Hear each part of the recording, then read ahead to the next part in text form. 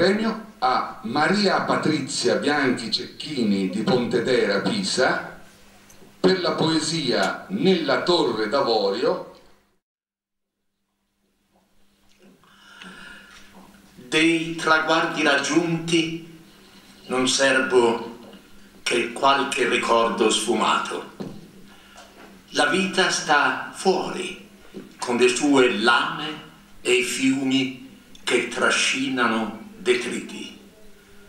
Ciò che ci sfugge è un alito di vento, vaneggiamento in amnesie di cielo, respiro fra le pietre. Cammino sui bastioni a contemplare vaste maree di cofani dall'alto e a sconfiggere l'urlo di sirene col verso delle gazze. Sui costoni d'intorno una peluria a risarcire fenditure brune, cangiante nel riverbero del sole. Resisto all'omissione, irrisione di luoghi irraggiungibili, di già segnati e attraversati in sogno da altre ombre e colori, e al disguido del dubbio se il vero sia rinchiuso in questa torre o nel frastuono di quel coacervo, negli spettri, nei tonfi d'officina, scoccano dardi d'esistenza infieri, in tuffo di verde, tutto sembra sospeso, evanescente.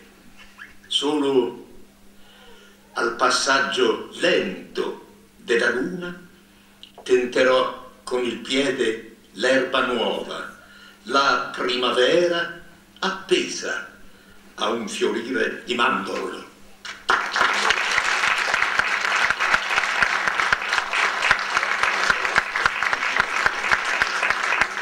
Vivaldo Matteoni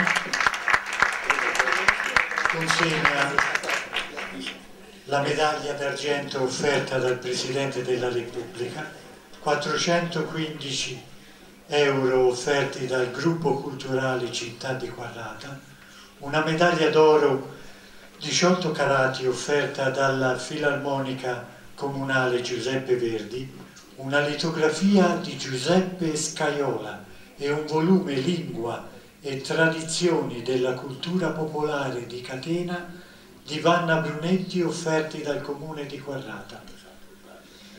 Per il Lions Club il presidente Carlo Spini consegna alla poetessa una targa in argento e 105 euro. 105. Meglio che mai.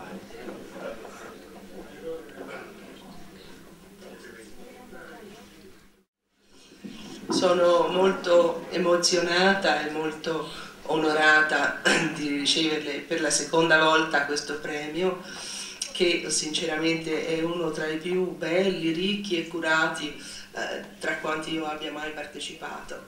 E è un premio che mi rende anche particolarmente felice perché insomma, è in provincia di Pistoia, che è la mia terra natale.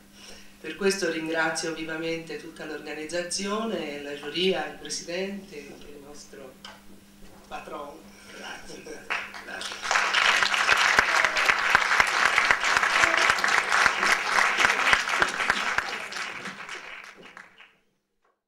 Secondo premio ad Adolfo Silveto di Bosco Trecase, Napoli, per la poesia Io sono. Io sono la pietra che ti batterà sul cuore alla resa dei conti, il sibilo del missile che sbrana le tue notti, il tic inconsapevole del muscolo contratto dall'odio, mentre stringi l'idolo di petrolio che si insinua nelle pieghe dei tuoi duri silenzi. Sono il mitra che ti canta buchi nella mente quando stringi nei pugni strascichi di venti e di morte. L'acqua marcia dei sogni rosso fuoco, di Bassora e di Baghdad, dove danzano alla luna bambini senza luce nel cuore, pieni di sete che secca gli occhi. Sono la fame mercenaria delle tue viscere disfatte, che spara bruciori di cielo su moncherini dell'anima di donne crocifisse alle moschee, i figli appesi a santi senza miracoli, di pece nera e vetrate di sangue. Io sono l'Oriente preso a calci, che ti scava dentro per stanare le tue vergogne con sputi di martirio e coscienze stremate, mentre Ninive e Babilonia si inginocchiano da antiche vestigia ai nuovi barbari. Sono l'ala spezzata del giorno che non tramonta. Sono l'ultimo grido lacerato, nascosto, dissacrato di una pietà che ancora s'apre varchi tra gelo immane della ferocia dell'uomo.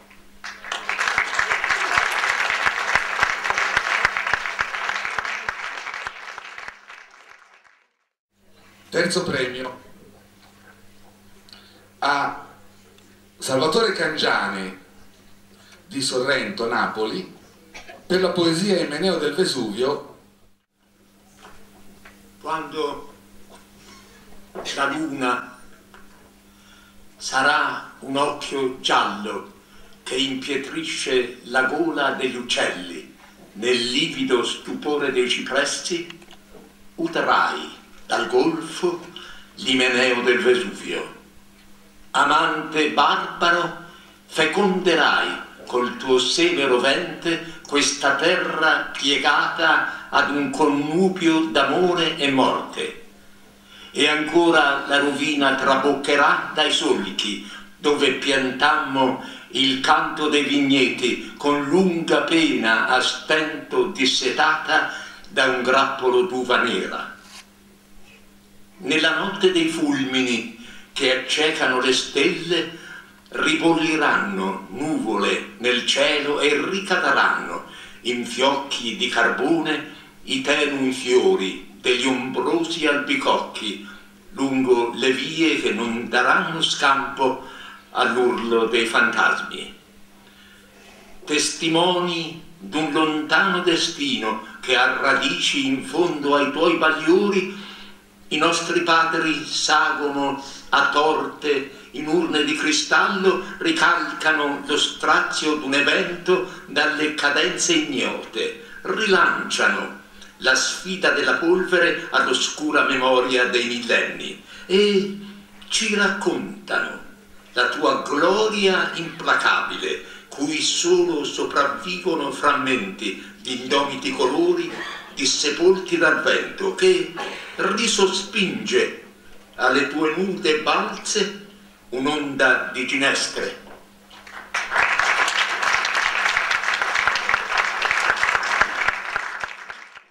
È il momento di sottolineare il risultato conseguito dal vincitore del premio riservato ai poeti italiani residenti all'estero.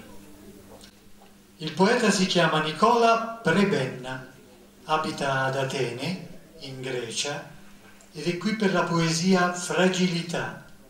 Declama Alessandro Rapezzi.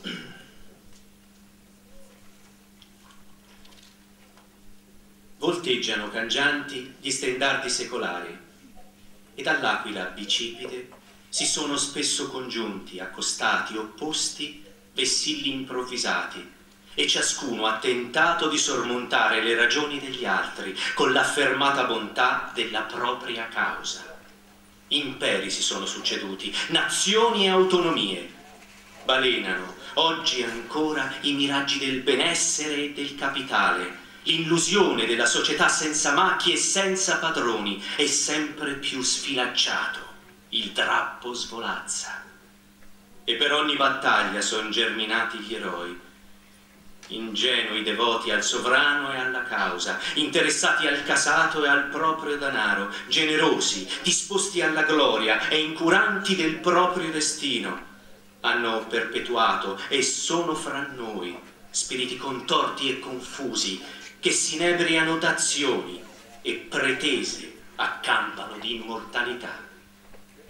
Oltre il fragile velo degli schieramenti adottati, filtrato, l'eroismo srotola la natura di sempre, ora compone l'anima forte e protesa verso l'alto, ora sprofonda il guizzo meschino nelle viscere del male.